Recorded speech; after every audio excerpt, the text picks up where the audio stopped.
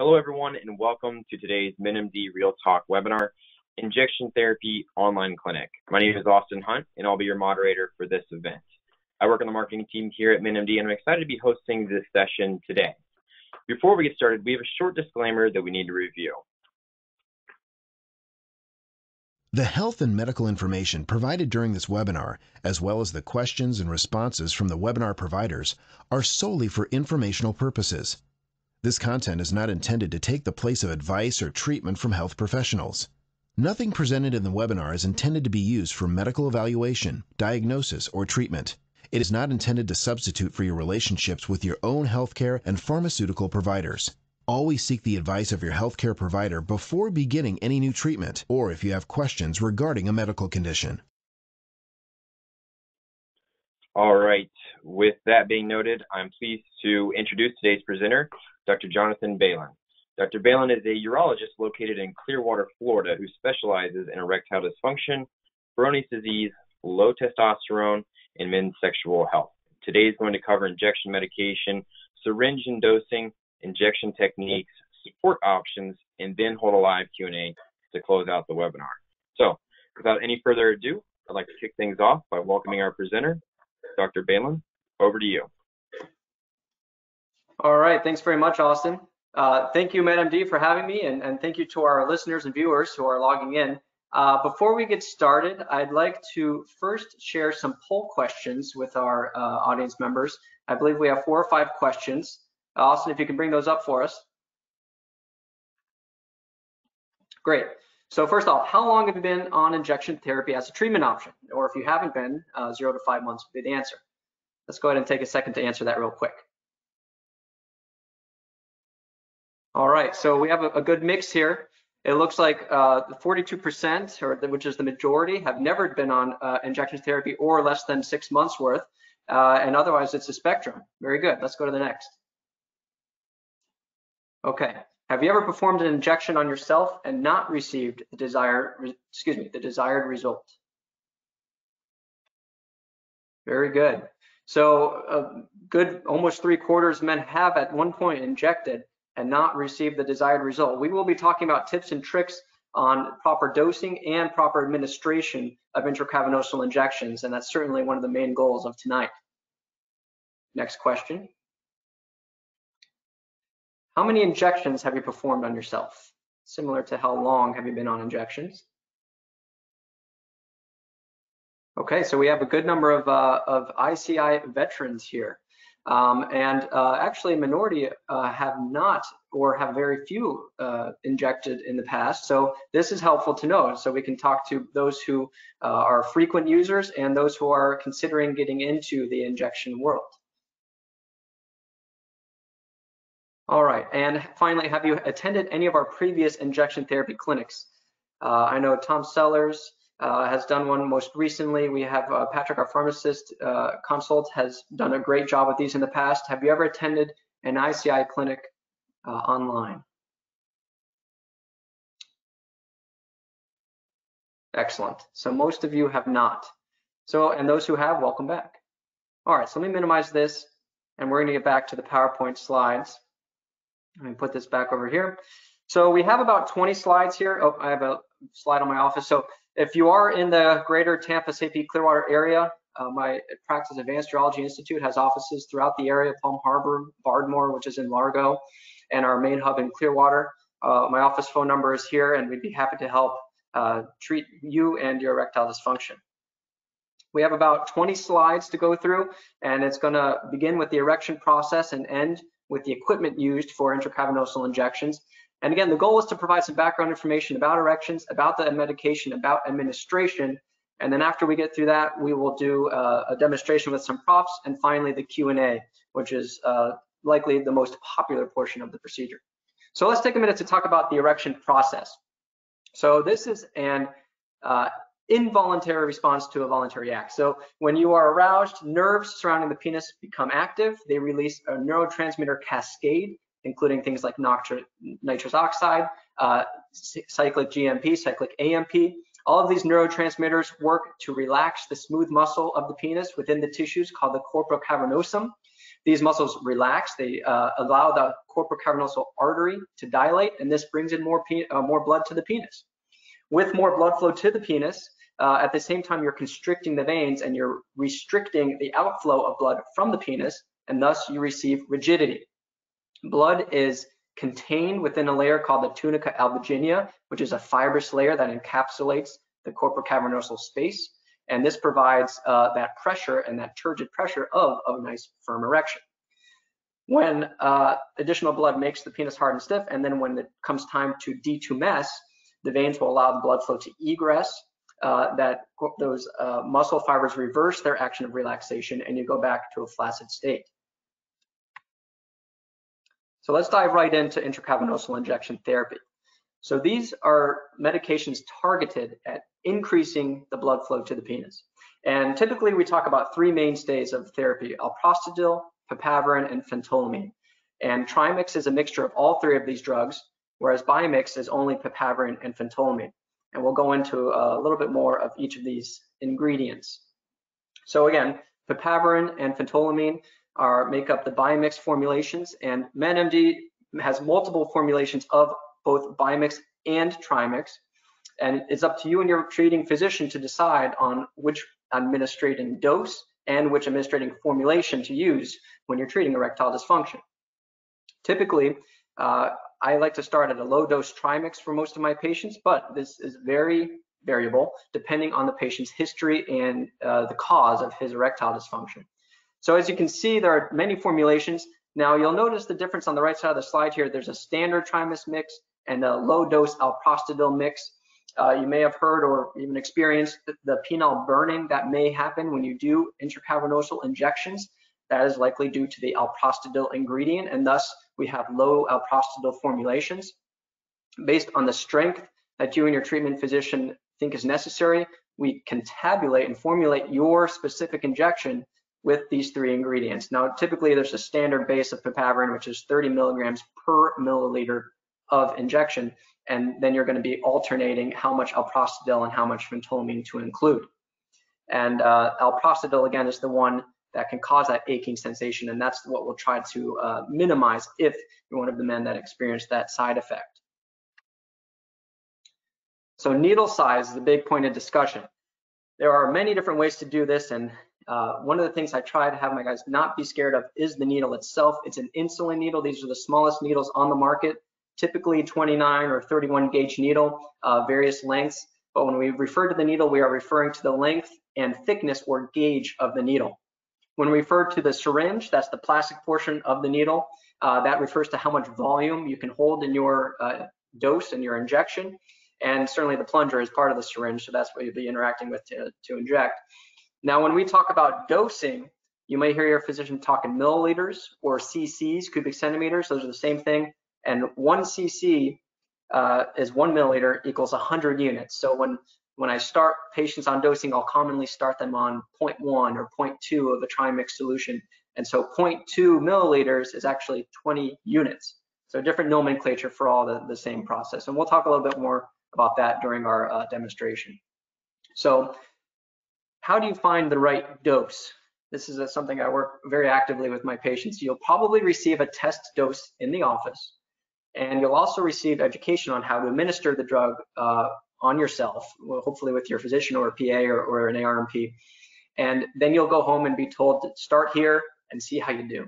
And so this is where an erection journal comes in, because we're aiming for an erection over in this 7 through 9 category. If you were to score your maximum rigidity, where a 10 is you were 21 years old and you had the best erection of your life, we're not necessarily shooting for that with this medication. We want to get to the 7 to 9 range where you have a nice firm erection. You absolutely can have satisfactory sex. You can please your partner, and it doesn't last for too long, because as you'll learn, the main side effect that physicians are worried about when they administer or prescribe intracavernosal injections is priapism, or prolonged erection over 4 hours. That's actually a medical emergency. And if you do experience an erection lasting 3.5, 4 hours, you need to call your doctor's office or present to an urgent or emergent care and get that addressed. So the purpose of the erection log is to log your progress. So if you try a 0.1 or 0.2 milliliters on one night, and you get a great response, then you can log that each time. Or how much do you increase or decrease by, and what was the effect? How long did your erection last? And what was the rigidity on a scale of 1 to 10? And that will help your physician and yourself dose adjust as you go. And typically it takes roughly 5 or 6 tries to get the right dose for you and where you are in your erectile dysfunction journey. So certainly it's not the type of thing where you're going to leave the doctor's office and you're going to have a magic dose that you know exactly where you need to be. There is a little bit of fine tuning along the way, and it again, it's going to take 5 or 6 tries throughout this process to get to a dose that you're comfortable with and you know works the right amount for you. All right, let me go to the next slide. Preparing for the injection, very good. So first we have some slides. We have the medication vial, we have the needle and the syringe, of course, and then preferably 2 alcohol prep pods, 1 for the medication and 1 for the site of injection. So when we prepare the syringe, and I'll be able to show this in person, we're going to be removing the cap. We will be pre-dosing our plungers so we don't create a vacuum in the medication. It's important to withdraw the medication with the vial upside down so you're not drawing up air. That's a common mistake that I see is patients will be inserting the needle, drawing the needle back, and they're actually withdrawing air rather than the liquid medication. And it's tough to tell the difference because it's a clear liquid. And you're going to try to get rid of any bubbles by tapping on the side of the syringe and the vial if necessary, and trying to get that proper dose. The injection itself, this is a big piece of questions that guys often have. We prefer to go at the 1 to 3 o'clock if you're right-handed, or 9 to 11 if you're left-handed. And I do like to mix up sites because one of the other side effects can be some corporal scarring over many administrations on the range of months to years. But I do try to have my guys to be ambidextrous, but if you're just learning and you're just starting, then I think your best friend is repetitiveness and practice.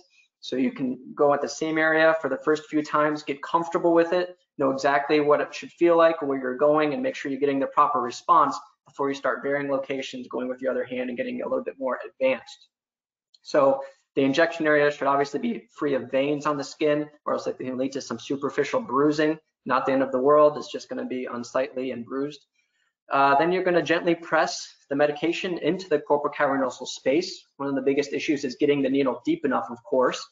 And do this slowly. You know, typically it's 1 to 2 seconds for every 10 units. So if you're doing a 40 unit or 0.4 milliliter injection, then that's going to be, you know, 4 to 8 seconds of an injection. So one swift stab with the needle and a nice slow steady injection will probably have the best outcome for you. And then you're going to remove the needle and hold pressure on that area to prevent any bleeding or bruising. So the side effects, I mentioned a couple of them. Of course, the most worrisome one is priapism or prolonged erection. That means that you gave yourself too good or too high of a dose, and your doctor will likely talk about ice packs or Sudafed, but if those don't work, then you're going to be going to seek medical attention at his or her office or at an urgent care clinic or emergency department. Other side effects in the more long term can be scarring or aggravation of a Peyronie's disease if that's present at the beginning. And certainly storage, you don't want that to be an issue. These medications do need to be refrigerated and they do have a shelf life. And so the beyond use days is technically 28 days from when that was opened. So I get this question all the time, can I use my medication beyond the use? And you know, the technical answer should be no. So injection accessories, there are some things to help here. So the Insel tote is a nice little carrying case that you can take on short trips where it has a case for an auto injector, a slot for some syringes, the medication, and some alcohol prep pads. There is a gel insulator to keep the medication cool and has an ice pack that you can exchange. And so that's pretty convenient for those who travel or don't live with their partner. And that's something I do recommend in my everyday practice. The Insel Ease, I don't use as much. It's basically a glorified magnifying glass where if you can't really see the numbering on the side of your syringe, or you're trying to get the fine tuning, the difference between perhaps 0.45 or 45 units versus 50 units is pretty slim. So if you need a little help seeing the extra space, this Insel Ease may help. The auto injector is something my patients commonly come asking about. It's basically a spring-loaded mechanism to house your syringe and needle, where you can hit a button instead of depressing the plunger, and it will automatically dispense your medication. I'm not a huge fan of auto injectors. I find that they increase the error rate of dosing. If you are programmed properly and you have the auto injector set up to the right needle size, the right syringe size, and the right dose, then yes, they can work very well, but there are some technical aspects there that have to be set up for success. And certainly a sharps container, anytime you're using a needle at home, whether for intracavernosal injections or otherwise, you are creating a biohazard and you need to dispose of that properly. Typically, you can take those sharps containers to a local lab or physician's office, or you can call your county on where to dispose of that. So more resources, menMD.com/portal, and you can click on the support tab. There's a number where you can talk to a clinical case manager. They are very active and very helpful. I do refer patients to that line, so they are available for use. You can also, of course, visit our offices, Clearwater, Palm Harbor, and Baltimore. That number is 727-441-1508. We'll be happy to evaluate you. I'm going to gather up my supplies here. First off, we have our medications. This is actually a live medication. You'll have the label, you have the dose, you will have the ingredients listed and the concentrations thereof. So if you're changing physicians and they're not familiar with menMDs or whatever pharmacy you're using, they can actually see the concentration on the bottle. So that's number one. I'm actually going to be injecting with just a trial vial, which is just clear medication. I have some syringes here. The syringe, again, the most important portions to note are the volume of syringe. I have a 1 cc syringe here. The length of the needle, we're going to be using a 1/2 inch needle, and the gauge or the thickness of the needle, and this will be 29 gauge. And they also make different types. So some providers and some patients prefer a 5/16 inch needle and a 31 gauge, which is a bit smaller needle. I'll show you those in a minute.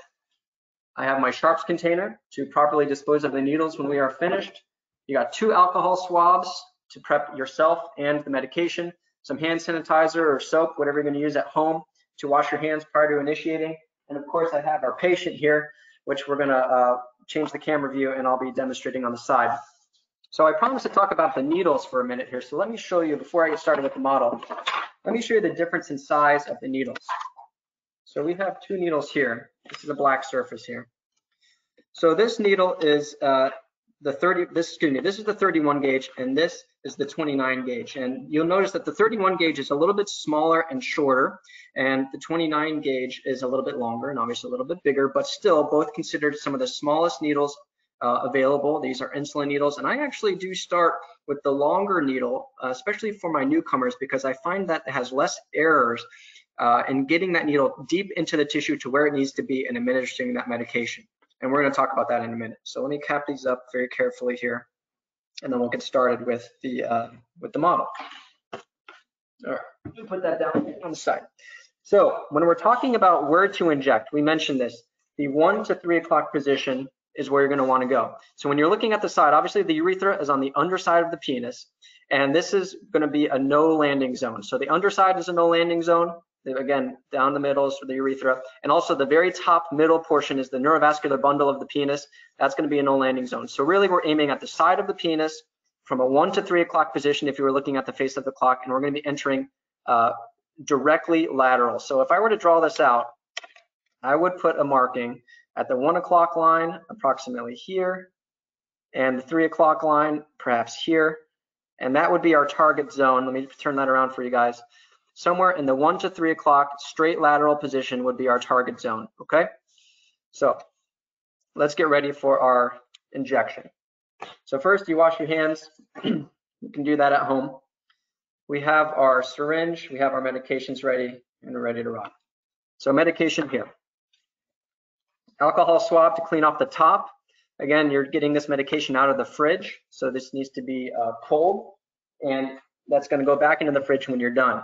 You're going to use alcohol swab typically wherever you're injecting. Now, I didn't mention this. I do not like to go in the head of the penis, and I don't like to go too far proximal on the penis. Somewhere along the shaft, preferably the mid shaft, not too distal. If anything, cheat a little bit proximal, and you're going to avoid the veins that you can see on the penis. So you're going to clean off with some alcohol swab there.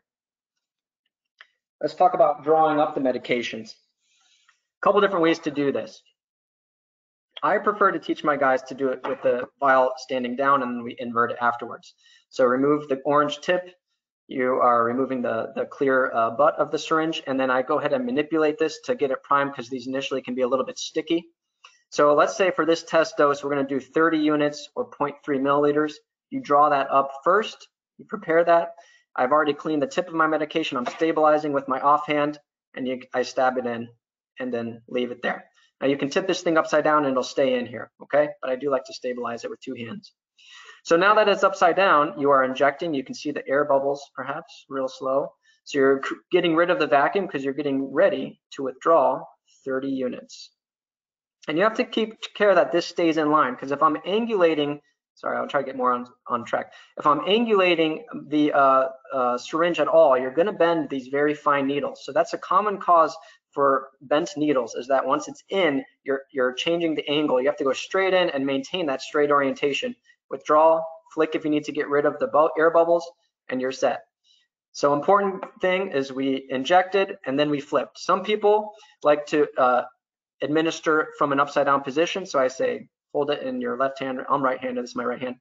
Touch your pinkies, touch your forefingers, and inject this way. And that would be fine because you're already inverted. So whatever way works for you, the trick is making sure that you're drawing up the actual medication and not air. All right. So we have our patient here, which would be easier for you guys because you don't have to hold your penis in place. You can stabilize it with your offhand.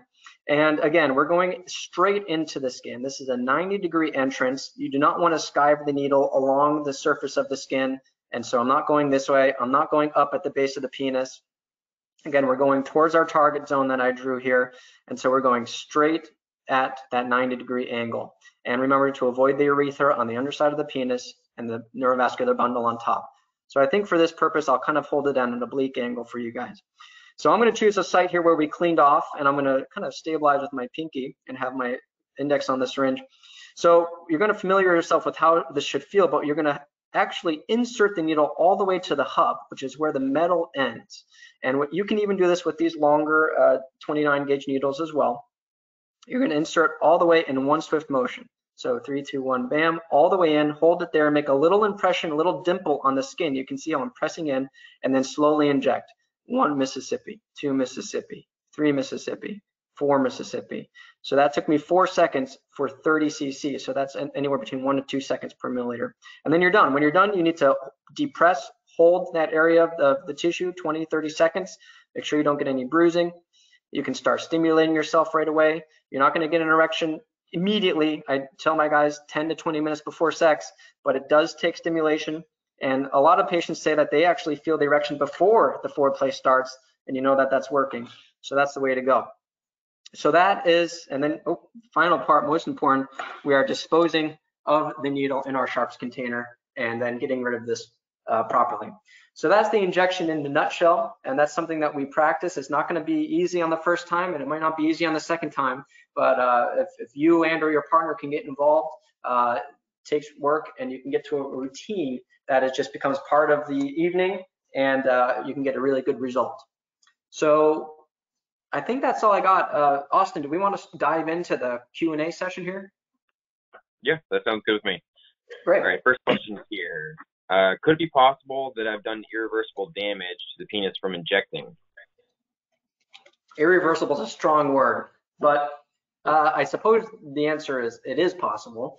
The main damage that we were referring to is fibrosis or scar tissue developing on that tunica albuginea layer. And so that's part of the reason why we recommend changing sites of injections and trying not to go in the exact same spot every time. Because the idea is that the micro trauma, even though it's a very fine needle, the micro trauma of the penile injection can cause scar tissue.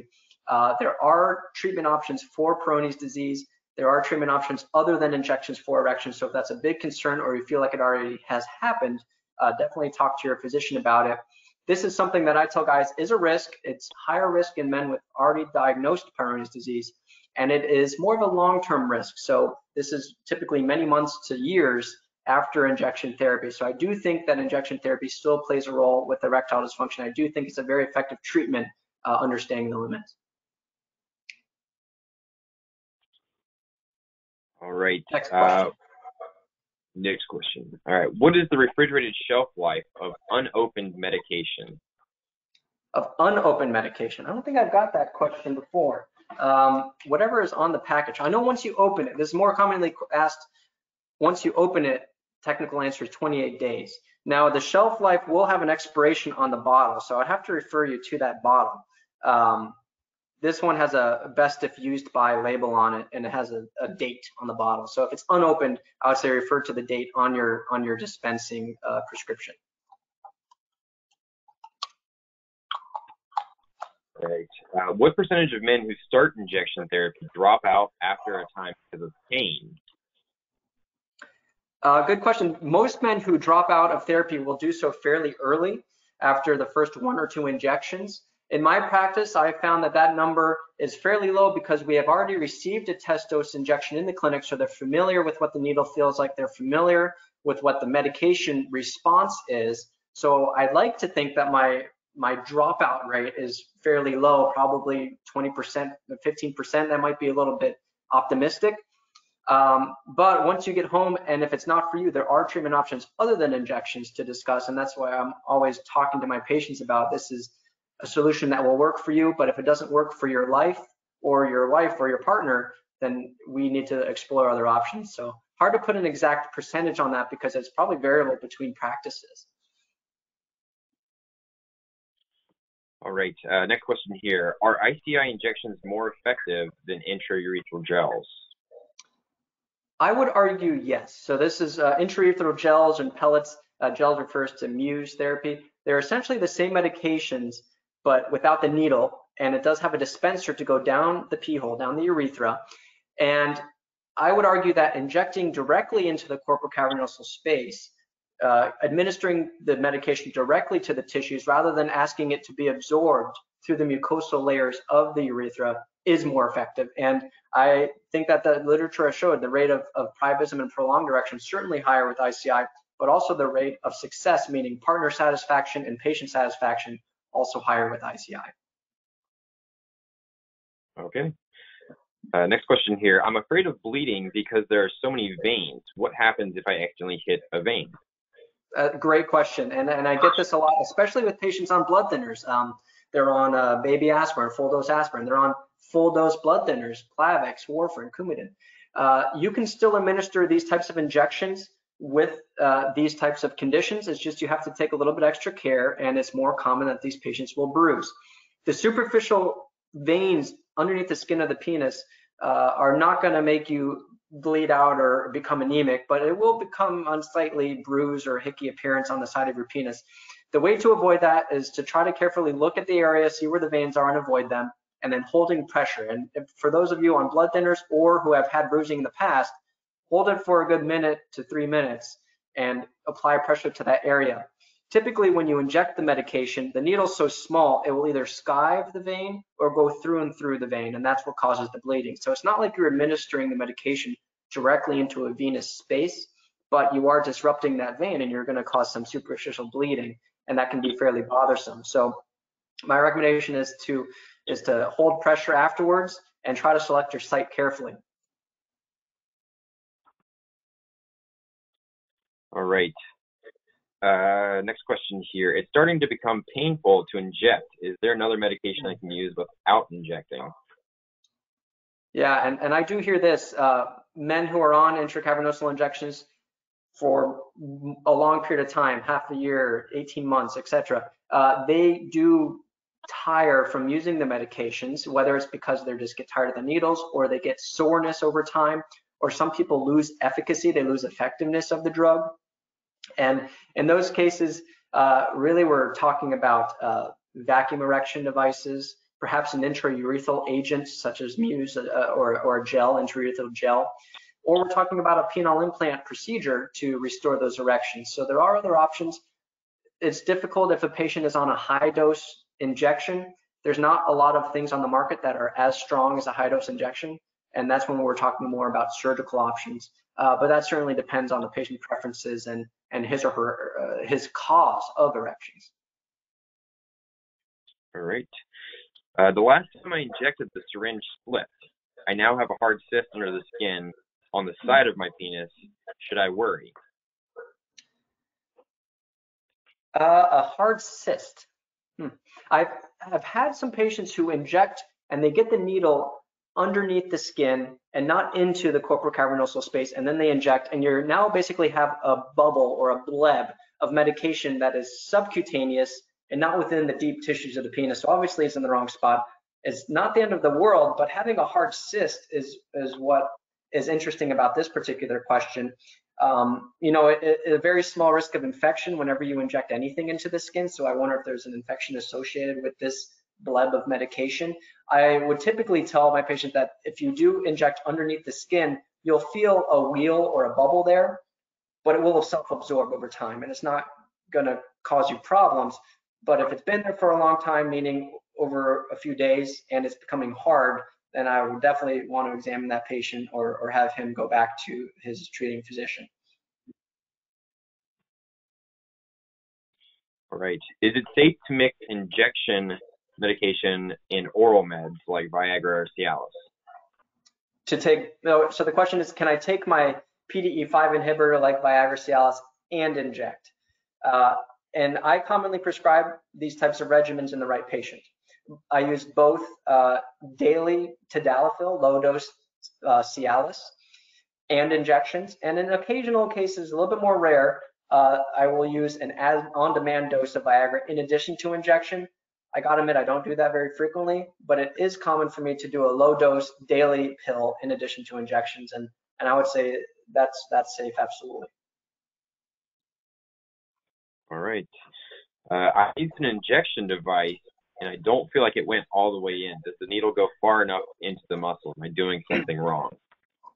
They're using an auto injector, was that the question? Yeah. Okay, so with the auto injectors, you have to set it up properly for the syringe size, the needle length, and the administering dose. And so all three of those parameters have to be met. If you're using the wrong needle or the wrong setting on the auto injector, then it will shortchange you with how deep it injects. Again, it's not a risk to your health if the medication doesn't go deep enough. It's just not going to be effective, of course, which is frustrating. So when you use an auto injector, you have to work with your prescriber to make sure that all of the settings are proper and that the needle is getting deep enough to where it needs to go, and that you have the proper plunge mechanism of that syringe. Part of the reason I don't use them as much, because it's an extra element, many elements I would argue, for error. And I find that unless the patient really has neuromuscular issues or dexterity control issues, that they're better off just using the syringe itself. Okay. How long should an erection last using injection medication? Good question. And this is, everyone has different expectations when they come in asking about this or we're prescribing it. This is patient dependent. I would like the erection to last as long as it takes for a good session of sex. And that, of course, is different for every couple. Or if you're masturbating, I want you to be able to masturbate to your pleasure. And then, of course, the most important thing is that the erection subsides. So that textbook cutoff is 4 hours. I don't want an erection lasting anywhere near 4 hours. I would prefer, for a good session of sex, most men, they need less than an hour.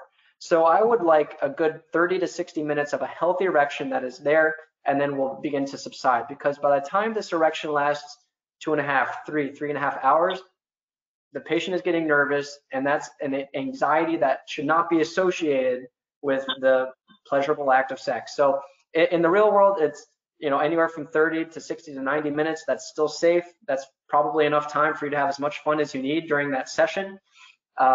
But you certainly don't want to approach that 4 hour mark, because you can get irreversible, long-lasting damage to the penile tissues, and you need to seek medical attention. So you don't want to have to think about going to the emergency room when you're trying to enjoy yourself. So shorter than an hour is probably the average, but a good 20 to 60 minutes is perfectly acceptable.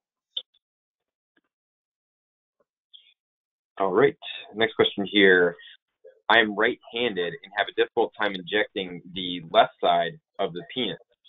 Do you have any tips for that? I have an auto-injector. That's a tough one. Maybe easier with the auto-injector in this circumstance. A right-handed individual, it's like learning to brush your teeth with your offhand. It's very hard. So an auto injector may help. What I would do instead of I guess my tip here, instead of holding it right-handed and then trying to flip over and use the right hand to administer, see what you can do with your left hand to stabilize the needle, stabilize the auto injector, and do a true left-handed stab. And it's going to feel funny, it's going to be weird, it's going to take practice, but most of the time it's easier to be ambidextrous and use the left hand to approach the left side of the penis rather than asking your left hand to bend over the penis and hold it reverse. And that's awkward and often leads to error. So if someone is mixing up injection sites, both right and left, I try to have them do a true right-handed approach and a true left-handed approach. Maybe easier with an auto injector in this situation, but that would be my recommendation. All right, I have another question kind of around that same area. Would injecting both sides of the penis make a difference? I think we talked about that. Maybe this question is referring to, should I split my dose and inject half in one and half in the other? Because I've had that question before. And the answer, I don't really encourage that. The septum of the penis that divides the right and left sides is actually perforated. So any medication or injection that goes into the right side is going to make it to the left side of the penis. So I say for each injection, for each session, just pick a side and do one side. Now, over time, if you're mixing up site locations, then yes, for those that are comfortable with injections, I do advocate picking different sites along the left and right sides so you get a bilateral approach over time and you're spacing out those injections a little bit more and you're not going in the same exact point every time. So that the idea is that you're spreading out the micro trauma of the needle injection. All right, next question here. When I get my medication, should I freeze it or refrigerate it? Which one's better? Definitely refrigerate it. I have had patients freeze it. It can still work. They don't recommend it. The pharmacists and formulations don't recommend it.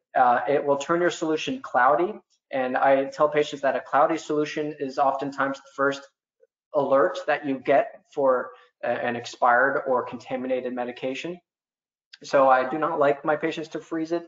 I prefer that it stays in the fridge and that we adhere to the 28 days because this is your health. And I wouldn't recommend anyone using expired insulin or contaminated needles or reused needles. So this is something that the problems that go along with a contaminated solution or an improperly mixed or stored solution, the problems that go along with that are probably worse than the inconvenience of storing it properly and getting new medication.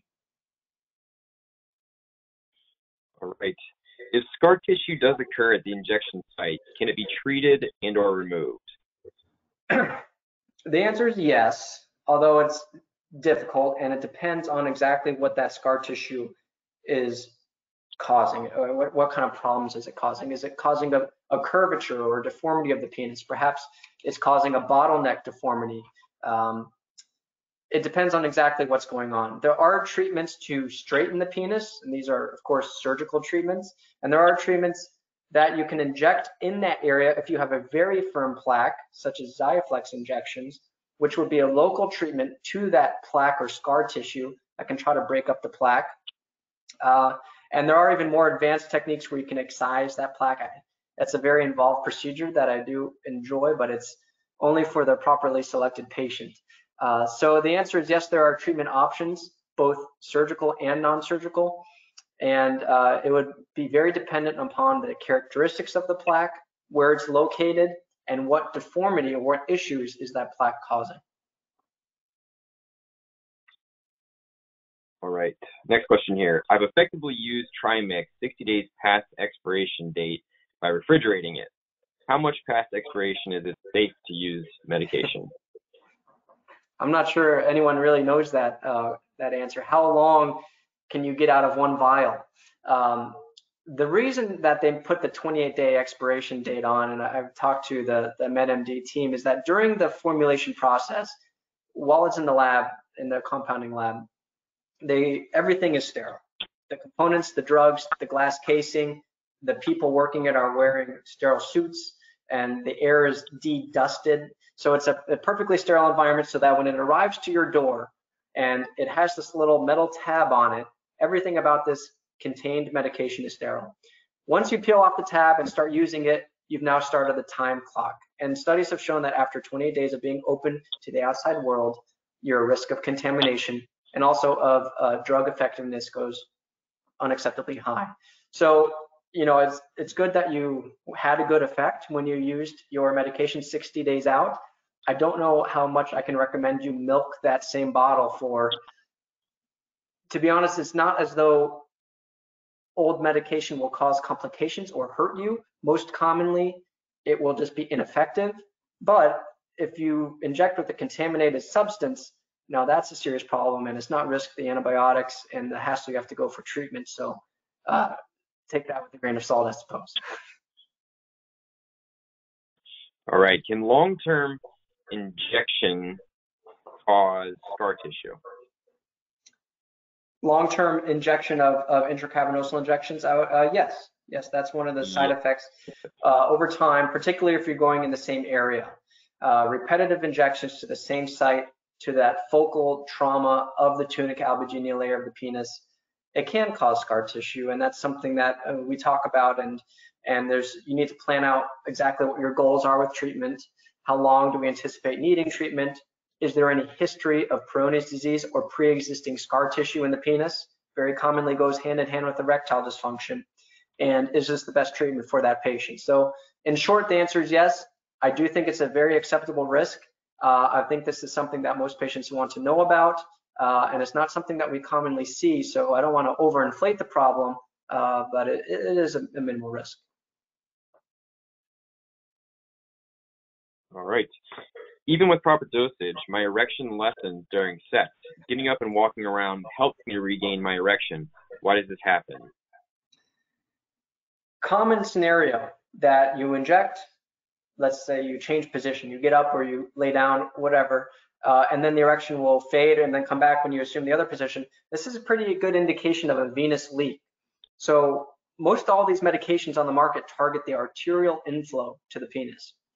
They're trying to increase that arterial inflow, the smooth muscle dilation. They're allowing the penis to engorge, but the veins are not targeted.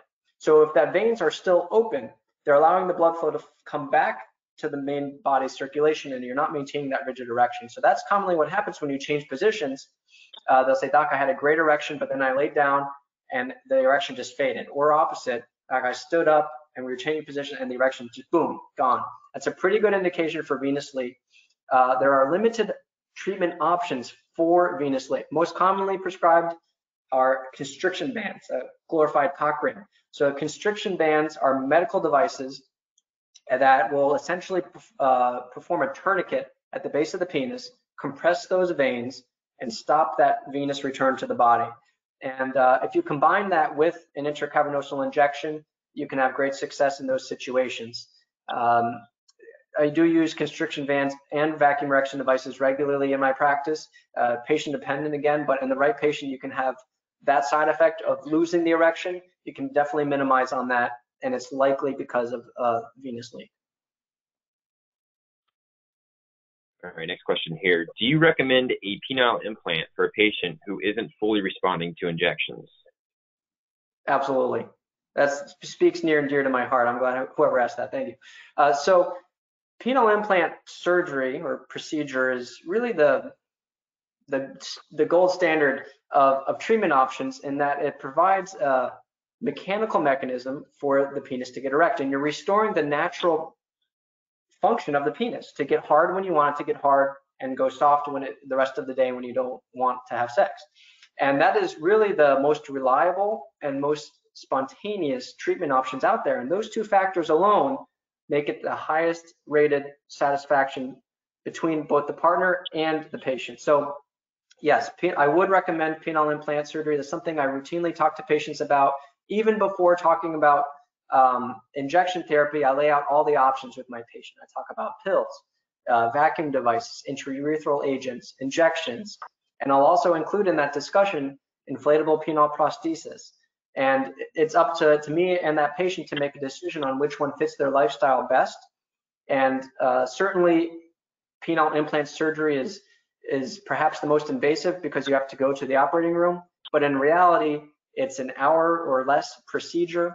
It's a minimal recovery time, and if you can get through the procedure and get through that healing time, you're going to be off to the races and having the best sex of your life 4 to 6 weeks later. So that is certainly a treatment option I would recommend for someone who's having frustration with needles, who is not having the desired outcome despite proper administration. I would explore penile implant surgery. Absolutely. All right. A solid lump is formed underneath the skin. Do you know how this may have happened? Is it permanent and or dangerous? The question was, a solid lump has formed under the skin? Yes. Okay. Underneath the skin. Okay, it's probably from repetitive injections in the same area. It's probably some element of scar tissue. Perhaps at one point this patient had a bleed, meaning a little superficial bruising, and the blood got congealed in that area and can harden and can take a long time for a hardened clot essentially to get reabsorbed by the body. That could be going on. Without any sort of redness or pain, I would have less suspicion for infection. So my two, differential diagnoses at this point would be, like a hematoma that is organized in a blood clot essentially, or scar tissue. And I wouldn't necessarily say it's dangerous by any means, but I would recommend trying to change the injection site away from that area. Okay. I've been using Trimix for 4 months with good results, but I'm having trouble having an orgasm. What can I do to help me reach orgasm? Nice question. These are good. So I put erection quality in a separate category than orgasm, in a separate category than ejaculation. I think those are all three obviously related events, but the physiology behind those three are different. The physiology behind erection and reaching climax and a forward ejaculatory outcome, those are all three separate events. So they're not, just because you have one or two doesn't mean you're going to have the third one. So this person is injecting and having difficulty reaching orgasm. There are treatment options out there. There are medications that you can try orally, and there are sexual therapies that you can try as well. I typically start with medications like cabergoline or oxytocin. These are commonly used to help a man reach climax. And we're not talking about ejaculation, I'm talking about climax. Usually they go hand in hand. But those are the first two medications I would start with. After that, it becomes a little bit more difficult to treat medically. As a third line and not as successful, I have tried some topical creams in a few patients. That has worked pretty well. And I also talk about referral to a sexual therapist, because now we're getting into what excites the patient most, what works best in terms of sexual acts. And that's something that often can be hashed out with a sexual therapist to optimize the patient-partner relationship. So we do have treatment options as the answer. There are medications and pills that can often help. And that's something that your sexual expert or treatment physician would have to provide. Good question. All right. If you use a constriction ring, do you tighten it before or after the injection? Good question. Most constriction rings are a gel, almost like a rubber band, but they're medical grade. They're thicker than a rubber band, and they're easy to apply on and off. And they usually have little handles on the side. I don't have a model here. I'll show you. Essentially, it's an elastic. It's a rubber band, but think of an elastic band that's a one size fit all. And if you're using it in combination with the vacuum device, you usually create the vacuum on the penis and then slide the constriction band to the base of the penis. Or without, you're using the injection, you're getting some rigidity, and then you put the constriction band on the side. So you don't have to strap it in or tighten it down or click it to the right, like belt buckle hole. It's a one size fit all apparatus. They're usually like a silicone elastic rubber material. And they do have handles on the side to make it easier to take on and off. One big thing about constriction bands, I always tell all my patients, do not fall asleep in the constriction band. If you have a great session of sex, take it off before you fall asleep afterwards.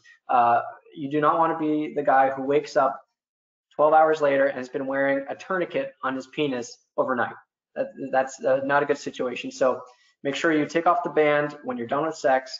And it's a one size fit all typically, and they do make different sizes. So when I say one size fit all, I mean that you don't have to adjust the band, you just have to have the proper fitting band. All right. Does emotional state impact the success of injection therapy? I'd say absolutely.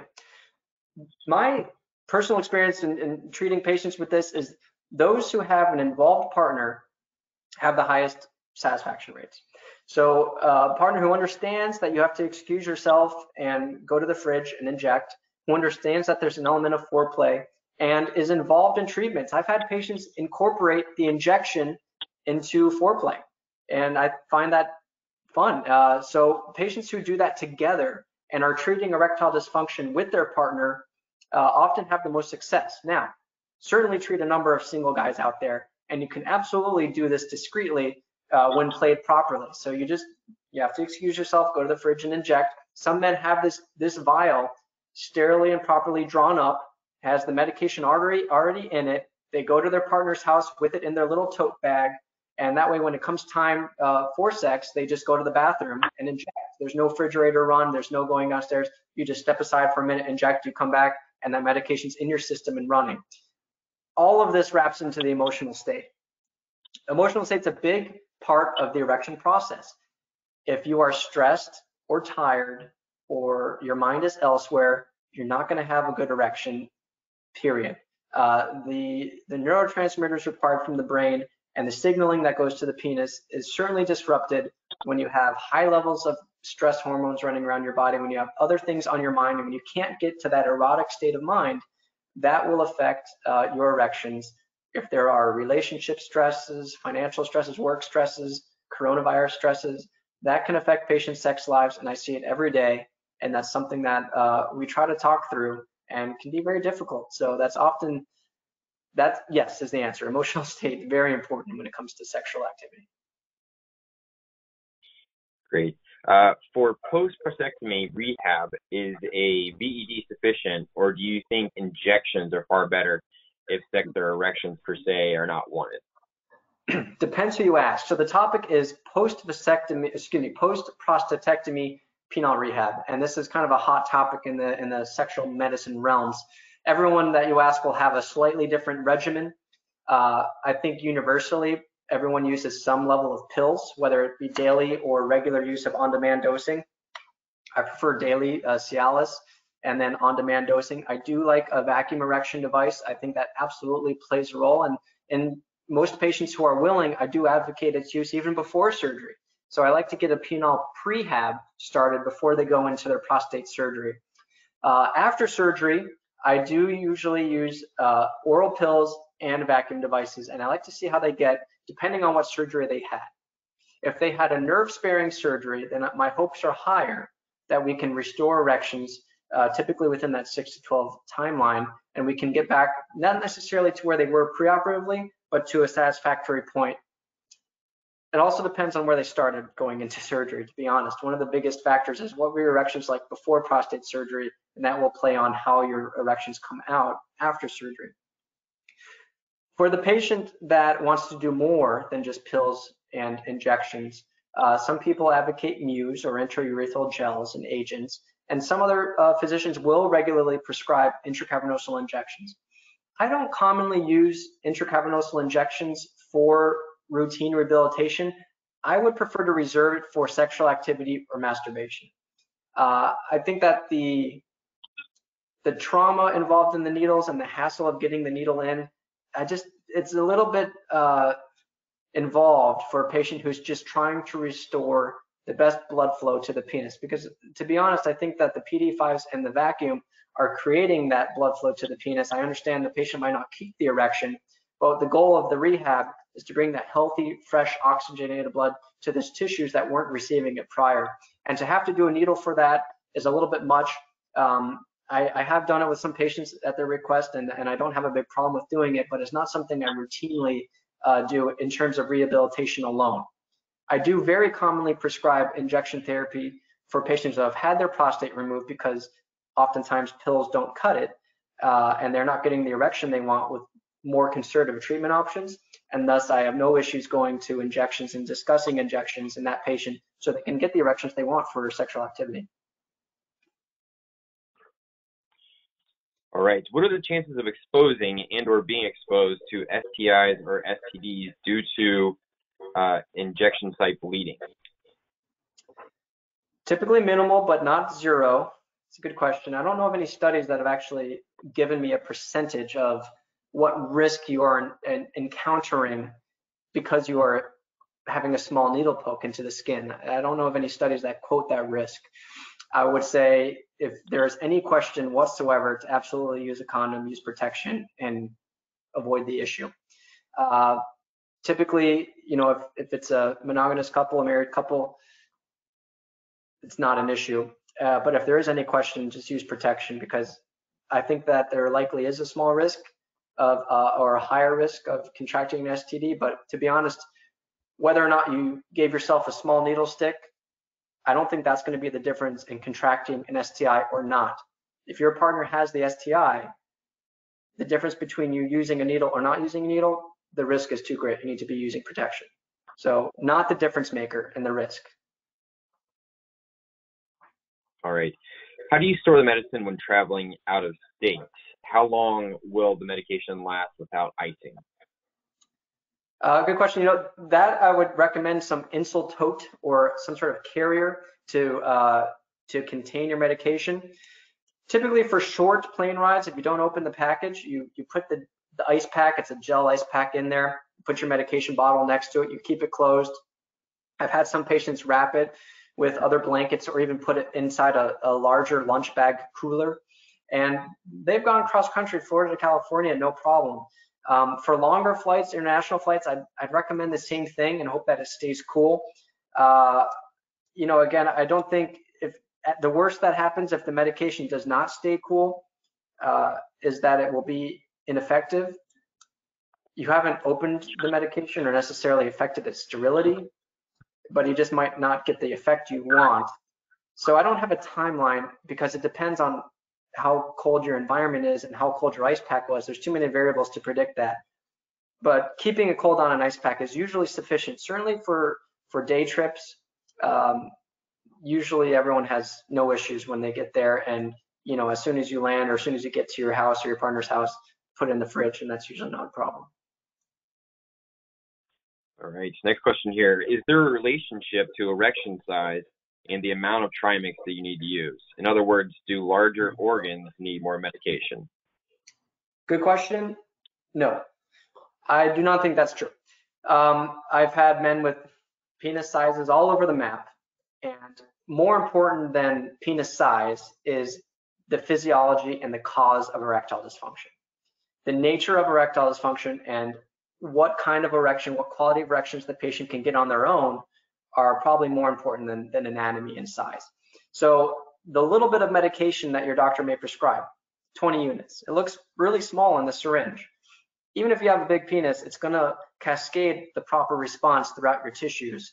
And I would not recommend increasing your dose just because you're well endowed, but I don't think that there's a direct correlation between size and necessary dose. I think much more of a correlation would be cause of erections and the erection quality pre-treatment. All right. Can you become progressively tolerant to the medication so that you need a different formula down the road or higher dosage? Yes. And this is pretty true with all sorts of erectile dysfunction medication, whether it's pills, etc. Most patients over time develop a tolerance, if you will, where the effectiveness of the medication declines. And I'm not so sure that it's necessarily the medication effectiveness dropping or the patient's comorbidities and health going the wrong direction. So over time, patients lose their diabetes, the high blood pressure. The cause of their erection function is still there. It hasn't gone away. So the chronic nature of diabetes, for example, will only increase over time. And even if it's well maintained, it can still have its effect on the penile tissues. So it's probably a mix of both the patient's health and comorbidities, as well as the tolerance, so to speak, of the medications. It's not uncommon to hear that, you know, doc, I used to get great erections with 20 units of trimix number 5. I used it a few times and now I'm just not getting the response I wanted. And that's when we kind of creep up the ladder of different doses. We talk about dose escalation versus changing the formulation. So both dose and formula go into that. And I do see that very commonly over time. At the end of the road, we have to talk about getting off of injections. Now, this is a variable timeline. Some people advance through this very quickly on the range of years, some people on the range of decades. So everyone's a little bit different with how long the medication will be good for. Most guys, it's on the range of many years to decades. So if you can give someone good erectile function 5, 10, 20 years, that's pretty good. All right. Can you inject more than once within 24 hours for those special occasions? That's a busy weekend. No, I typically try not to within the same 24-hour period. I prefer one injection for 24 hours max. Try to limit it to 3 to 4 injections a week. And it's a dual thing. You want to, number one, fight that process where you get tolerant to the medication. You want to fight the process of penile trauma in a repetitive nature. And spacing it out a little bit allows the body to reset, and you're avoiding that repetitive trauma. So most physicians will recommend one injection per 24 hours and preferably 3 to 4 injections a week. And that's enough for most people.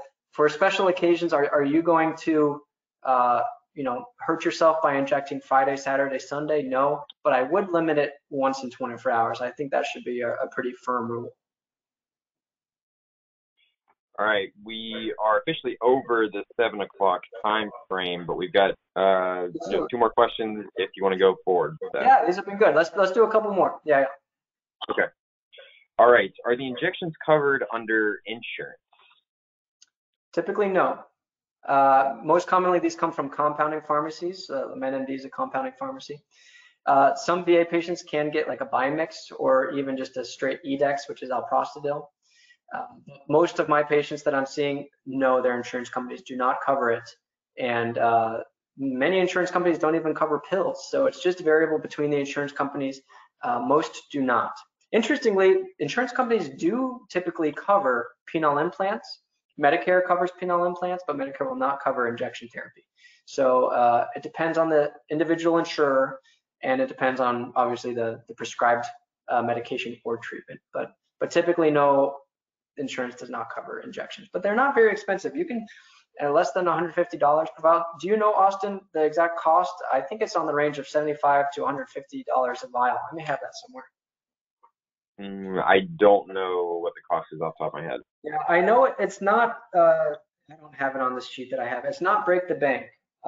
If I recall, it's somewhere in that 75 to 150 range. So you're paying cash, but it's not too exorbitant. All right, how do I overcome being so uncomfortable giving myself an injection? Great question. I think practice, and if you can do it in a controlled environment, perhaps without the pressure of having to perform sexually afterwards, maybe you can do it quietly, home alone, test, dose, inject yourself, and simply masturbate afterwards. That would probably take the pressure of the performance anxiety element out of it, and you wouldn't be rushed to be ready at a certain time. And lining up the needle is probably the most important factor when you're about to inject. So choosing a site, number one, and then getting the proper orientation where you're going in at a 90-degree angle. You're not angling at a 45 and you're not skiving the skin. You're going straight into that surface of the penis. And once you make that decision, just commit. Hub the needle all the way in, get it done with, slowly inject the medication, pull out and apply pressure. And if you can do that in a controlled environment without the stress of or the excitement of having sex, that would probably be a good way to practice and to start. And just with the understanding that this is a treatment option that's going to take a little bit of time to get comfortable to. I mean, you are putting a small needle into your penis. It's going to take some practice, and it's something that men routinely do, and you can do it too with the proper practice and familiarity with your own anatomy and how you can best hold the needle, approach the penis, where to inject, etc. So you can get there, just needs to practice. All right, next question here. I only get a semi-hard erection. Why do I not get a full erection from the injection? One of two questions. Is it the proper dose and is it the proper formulation? And it's probably just a matter of trial and error. It's encouraging to hear that you are getting somewhat of a response, and I'm also hearing that it's not a satisfactory response, so there's a lot of room for improvement. So I would ask you to return to your treatment physician and talk about the dose. Can you escalate? Now, when I write a prescription, I typically write it for a low dose, 10 to 20 units, with permission for the patient to increase that dose to a set maximum, somewhere 40 to 60 units, depending what we're writing for. And I ask the patient to keep that erection log so they know, and it's sometimes difficult to remember if you're only having sex once a week, once a month, whatever, it's difficult to remember exactly what you injected and what your response was.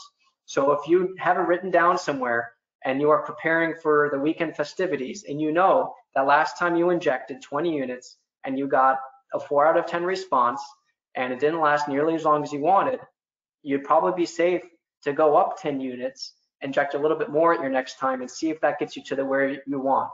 You got to go up in small increments. It is a trial and error. The secret is landing in that good 7 to 9 range. You don't need to have a rock hard rigid erection. I don't want you in the prolonged erection category, but using that trial and error and slow increment up.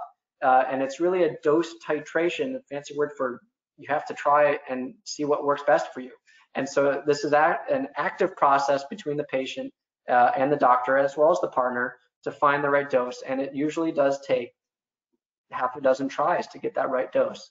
So, you know, the reason behind why not getting it probably comes down to, if you've administered it correctly, it probably comes down to dose and formulation. All right, and we'll make this the last question here. What are the long-term effects, and do you have any advice to minimize adverse effects? The long-term effects we've talked about pretty well throughout the last hour or so.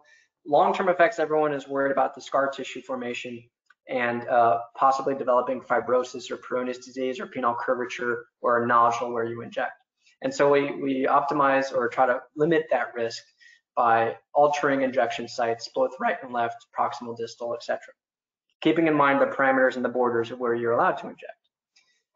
The short-term risks are the prolonged erection and the priapism. And, you know, those are real risks, but I think acceptable risks to give that patient and the partner the erectile response that's desired. And so this is certainly an effective treatment in the properly selected patient and the patient who understands how to use the injection and how to properly dose themselves. All right, thank you for that. I just want to let everyone know we had a lot of questions submitted to this event, and unfortunately we were unable to get to all of them during this time. We'll work on getting the remainder of the questions answered as soon as possible and share those with the group once we do. So just so everyone knows, we only got through like a third of the questions that we had submitted. So hang tight, everybody. We'll try to get your questions answered. We'll have to figure out a way to do that. Absolutely. Yeah, absolutely. But yeah, with that, I'd like to thank Dr. Beilan for taking his time to present today, and we'd also like to thank everyone listening in for attending this menMD Real Talk webinar. We hope it was informative, and you'll join us again in the future. If you'd like to learn more about injection therapy, we have a few options for you. As I mentioned in the introduction, we've attached the injection therapy guide to this event. If you'd like, you may download the PDF for your reference later. That will be in the Handouts tab on the control panel. There are also more resources in the Resource Center on menMD.com. Visit this page to view instructional videos, guides, expert articles, and much more. You can also call menMD at 857-233-5837 or log into the password-protected secure menMD portal to schedule an appointment with one of our clinical case managers. And then finally, if you're interested in injection accessories, you can learn more or purchase accessories on the shop page in the menMD portal. We'll also be sending a follow-up email with references to helpful resources and links to each after the event. But with that, I'd like to thank everyone again for attending today's webinar, and we will see you at the next one. Sounds good. Thank you, everyone. Have a good evening.